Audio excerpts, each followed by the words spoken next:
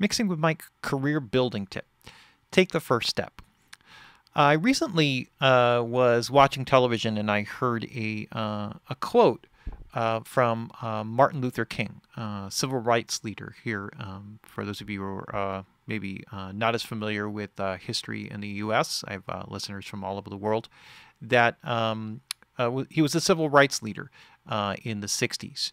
He was actually assassinated here in the United States, and many believe for his belief systems. But he spoke many truths that go way beyond the civil rights movement, which he was the biggest part of, and those truths carry on into everything that we do, and this is what leads into this career building tip.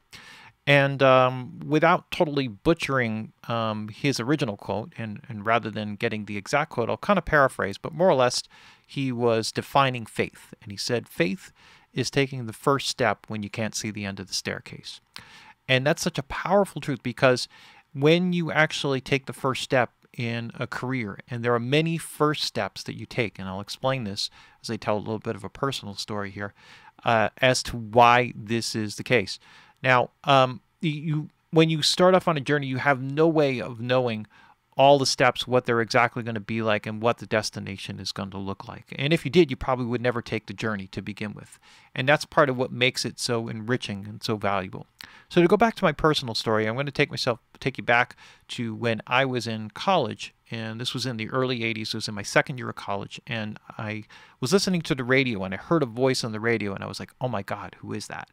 And I found it was Whitney Houston, and I went immediately out to a record store. I bought her record. It was her first album, and I was listening to the record, looking at the album cover, and I remember distinctly thinking, and I believe I said out loud, it's like, I'm going to work with her. And what was really interesting about that, it wasn't this thing like, okay, I'm going to get into this obsessive compulsive insane thing. I probably would have gotten arrested if that was the case. But I actually had this real thought. It's like, oh my God, like there was this connection. There was this real inspiration from that. Now, the way that this plays into the first step, because that wasn't the first step, that was just an inspired moment. I heard something that moved me so much, and I was so interested in that it inspired me to look into something that I had never really considered. And this was a career in music production and engineering. Now, as a child growing up and listening to music, I would listen to records for hours and hours and hours, and I would just was so into. I would sit on the floor in front of the speakers of my parents' stereo system, and I would just like get into so much, like the detail, the depth, the separation of the instruments, all the stuff that was in between the instruments, and being able to hear the individual parts. And I just enjoyed that so much, but never understood that most other people didn't really listen to music that way until I got to college. And at that time, my second year in college, I was already supposed to have declared my major after the first year, and I had kept putting it off. And finally, they cornered me and said, look, you got to pick a major if you want to continue in the school. So I looked through the whole curriculum, and what I realized was that if I took the music production and engineering course, I could still take all the arranging and performance classes and almost everything else that the school had to offer. So I decided to do a music production major. And 5 minutes into my first class, which was really about acoustics and the math of sound, I realized it's like, oh my God, this is what I'm going to do. It was like amazing. It was just like such a real thing to me. And that was my first step.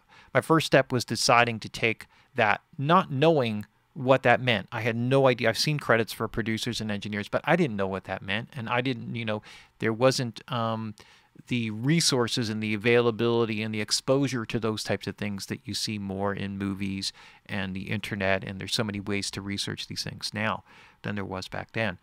But what I realized as I went through the program is that I really wanted to work with top level artists. And I wasn't necessarily thinking Whitney Houston. I was just thinking, it's like, I want to be working with the best people in the business. And so I decided to move to New York. And that was another first step to me, because in taking that first step of getting into the program, I worked my way through and finished the program, and that was part of my goal. My next step was to go to a place where those people recorded. And in Boston, the studios and the setup there wasn't really, it wasn't a place where everybody went to, like major artists went to record. There were many major artists who were there, but it was not like New York. New York City had many more studios, world-class facilities, and the majority of people either recorded in Los Angeles or New York, and if it, for country music, Nashville. So those were the primary recording places. Those are my choices. So I moved to New York, and that was my next step. And I got a place to live, sorted out all those things. Next step was to get a job, and that took me about 6 months. And one of the steps that I took, or one of the first steps that I took to get into a studio, because I became frustrated after 6 months of going through interviews, and I had a job in a video studio, a video production studio, delivering videotapes around town, and I always carried my resume in my bag. And one day I buzzed the door of the studio called Right Track, and only knew a little bit about it from what I read from Mix Magazine. But I buzzed the door, and they said, "Are you here for the interview?" And I said, "Yes, I'm here for the interview." Walked up. 10 minutes later, I'm sitting in front of the studio manager with my resume, and he's interviewing me, and I have no idea what I'm being interviewed for. Turns out that they were 10 minutes into the interview. He's like, "You're not here to be a receptionist, are you?"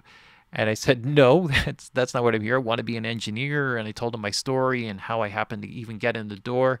And luckily, he didn't kick me out. He actually laughed, and he said, "You know what? I really like you, but we don't need anybody right now." So, but he said things change really quickly. You never know. You might get a call from me in 2 weeks. And 2 weeks later, he gave me a call and said, "Need you to start Monday." Quit my job that day, and at the video recording place, and started work on Monday. Very first thing I did was I delivered a tape to Carly Simon. Knocked on her door. There's Carly Simon. Handed her a tape. I ended up recording her later in her career. I also ended up working with her ex-husband, James Taylor. I recorded their son and daughter, Sally Taylor and Ben Taylor. And so this was sort of one other step in the process. A week later, Mick Jagger came in to do a solo record. I ended up recording him on a record later. I worked my way up into the studio. So once I got into the studio, that was my first step. And then my step from there was building through the studio and making clients. And through the course of doing that, I ended up on a session with Whitney Houston and made a connection with her there.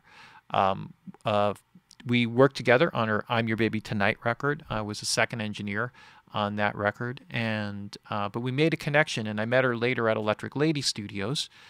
Ended up recording some work with an artist that she was producing. I had also done some mixing for the Bodyguard soundtrack, and then she told me, she remembered me, and she said, "Look, I built this studio. I need you to help me out and run it." And I ended up being her chief engineer for about the next 10 or 15 years.